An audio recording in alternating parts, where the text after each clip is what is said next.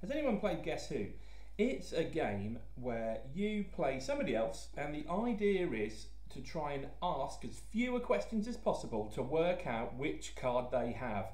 They're pictures of people, some have hats, some have glasses, some are men, some are women, some have beards, some have no hair, some have long hair, and you have to ask questions and try and ask as few as possible to guess which card they have. Now, if you haven't played that, we could play it now. We could say, I am thinking of a member of staff at Baines, and you've got to try and ask questions which I can only give yes or no answers to work out who it is. So I'm thinking of somebody. You could say, is it Mrs. Bannister? And I could say no. That's one question. You could say, is it Mrs. McPhee? And I could say no. And you could say, is it Mrs. Weston? And I could say no. You've already asked 3 questions, and there are still about 20 members of staff left. So it's about how you carefully ask a question with a yes or no answer to try and split them up a bit. So you could say, instead of asking names, you could say, do they work in Key Stage 2? Now, if I say yes, you know that it's definitely not going to be Mrs. Rothwell, Miss Bennett, Mr. Yorchok, at the moment Mrs. Latimer, Mrs. McPhee, Mrs. Gorry. So just by asking a question like that, we've split the groups into people who are in Key Stage 2 and people who don't work in Key Stage 2, which means they work in Key Stage 1. So with that simple question, you could also ask the question, do they have blonde hair? Now, we'd know then that's not Mrs. Bennett. We'd definitely know it's not Mrs. McPhee. We'd definitely know that it's not Mrs. Andrew. But it could be Mrs. Holland, or it could be Mrs. Hedges, or it could be Mrs. Rothwell. It's about asking questions that split it up quickly. If you just keep saying, is it Mrs. Bannister? No, one question. Is it Mrs. Rothwell? No. I'm thinking of Mr. Yorchok, say. Let's say I'm thinking of Mr. Yorchok. Is it Mr. Lear? No.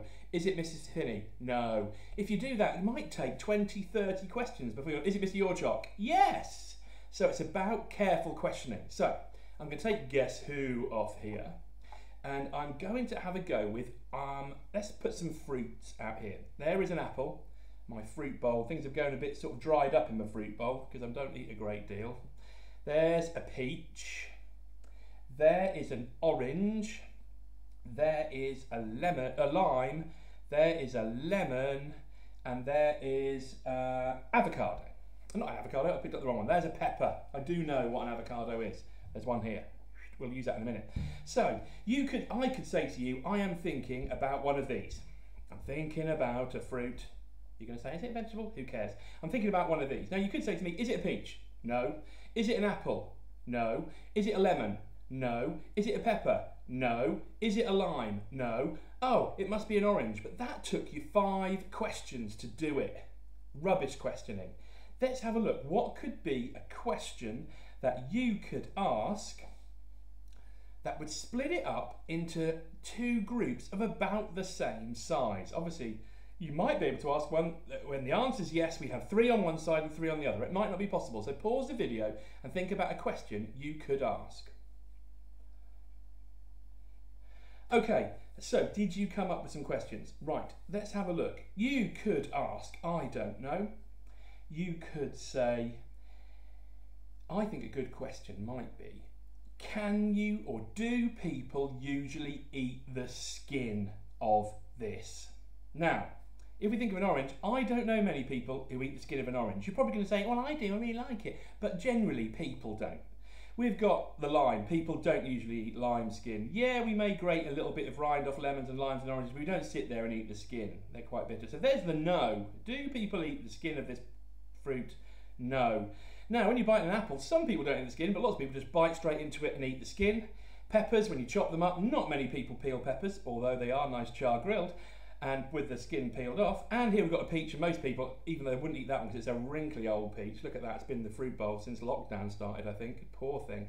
Anyhow, most people would just bite into that as well. So just with one question, I've split them up into 2 piles. I've got the yes, eat the skin, and I've got the no, eat the skin. So I'm not going to write down every question that we've had, but yes, eat the skin, no, eat the skin. You can see I've got two arrows there. Now let's try and separate these ones. How could we separate these fruits? We can't separate them in two equal sides because there's three of them. But can you think of a question that we could ask that could separate those? Okay, now I don't know. It's quite hard, this one is. Really, we could look at colours. Is your fruit you're thinking of yellow? If you say no, we know that what we've got left here are these two. If we say yes, we know what we've got here is the lemon. So this first question here was, do people generally eat the skin of this?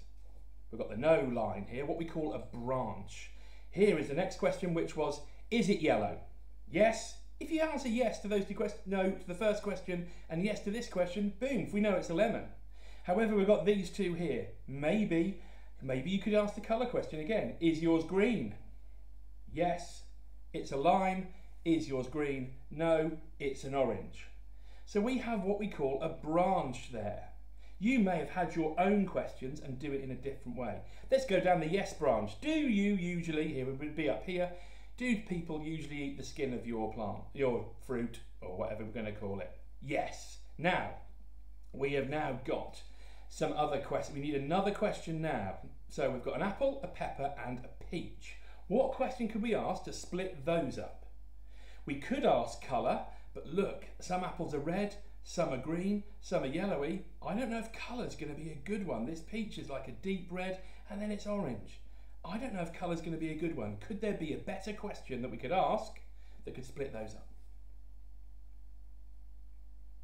Okay, I thought of one. I think it would work. What about, is there a stone in the middle of your fruit? Now, is there a stone in an apple? No, it's not, is there? Because it has got pips in it. So we put a no down here. Is there a stone in there? No, an apple doesn't have a stone in it.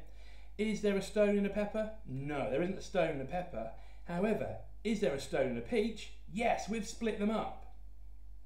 So if we were going to ask these questions, we're now using less questions.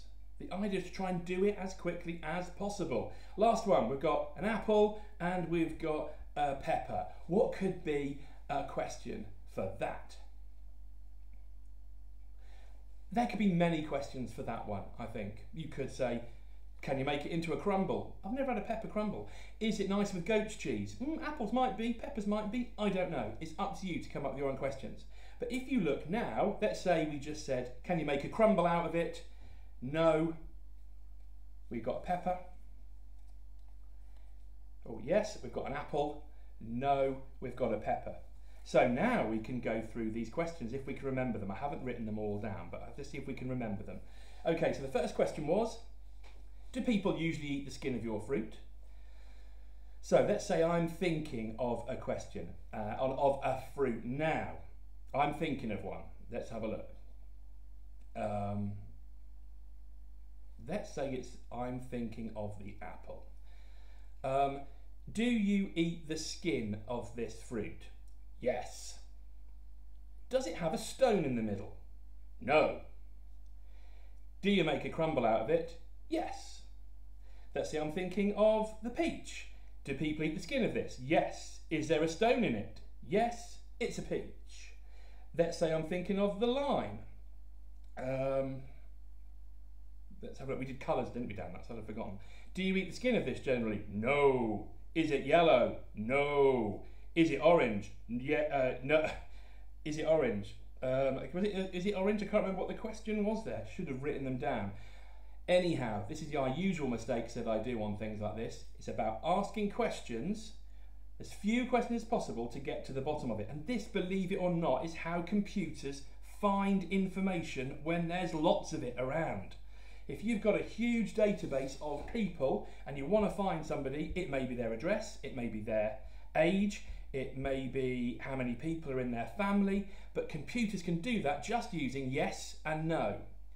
One type of question which is no good, which you must not use and computers cannot use, is let's say we're separating these, and say your first question is it nice?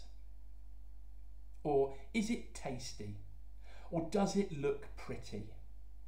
Now you're probably laughing going, they're silly questions, but they are questions that a computer does not know. A computer does not know if that is nice. You might think oranges are great. Yeah, they're nice. But if I did that, I might go, ugh, I hate oranges, it would go down that branch. So it cannot be a question that has a value attached to it. And by value, I don't mean a number, I mean somebody's value, their judgment. Ooh, is it pretty? Is it nice? Is it good on toast? The questions I asked were definite questions, perhaps not the skin one. Some people do eat the skin, but I said, do people generally eat the skin of this? Let's introduce some more. We've got a mango, we've got an avocado, we've got an aubergine, and we've got a melon. So what I want you to do is devise careful questions so you're not asking, someone wouldn't have to ask more than say 5 questions to work out which of these you're thinking of. It's about, you can draw pictures of a lemon, a lime. I'm not going to give you these, I can't send one out to everybody, that would be crazy, but you could draw a picture of a lemon, a lime, an orange, a pepper. I've got a yellow pepper, you might want to do a different colour, an apple, a peach, a melon, aubergine, avocado and a mango.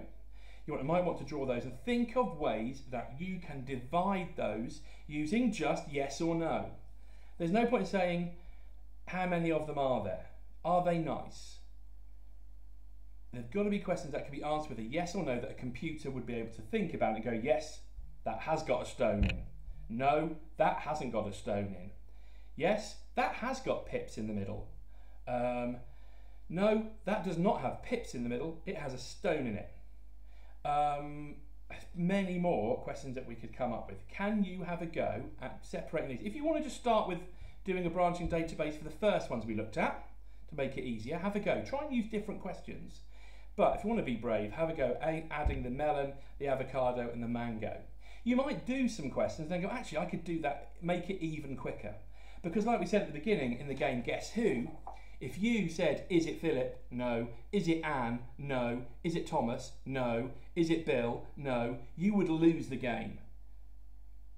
Computers don't want to spend ages going through everything, and neither do we. We want to know what the information is. So this is going to be this is the first lesson in some work on what we call branching databases, and we'll move into using Purple Mash for it. Maybe this week, maybe next week, when I've worked out how best to show it to you. Okay, good luck. Send me some pictures of what you've got.